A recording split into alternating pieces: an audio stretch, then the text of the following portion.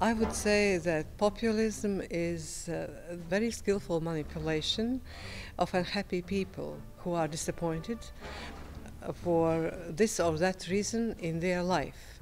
They point to the problem, they manipulate with words, but they never provide a solution. They hijack our societies because we are taking for granted a peace culture and democracy. We have not lived under dictatorship for many years.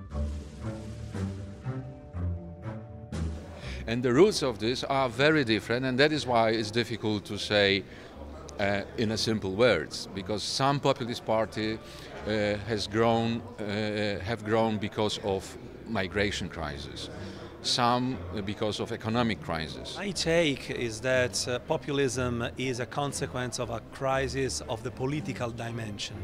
Not just politics, but more generally the role of politics in the social life of our democracies. In Italy, there is today a populist government with two populist parties in alliance because the crisis of the political dimension in Italy has begun earlier than in other countries. It is very difficult to counter something that's very diffuse and very imprecise.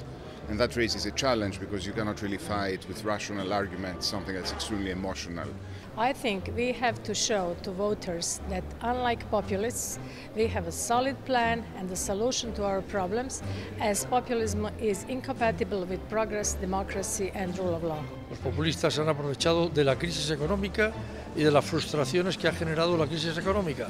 Pues hablemos de lo que estamos haciendo ahora desde la institución europea, desde las instituciones europeas, en favor de las políticas sociales que benefician a los ciudadanos. It is very important that we attentively hear the problems people really have and that we look for a solution of these problems.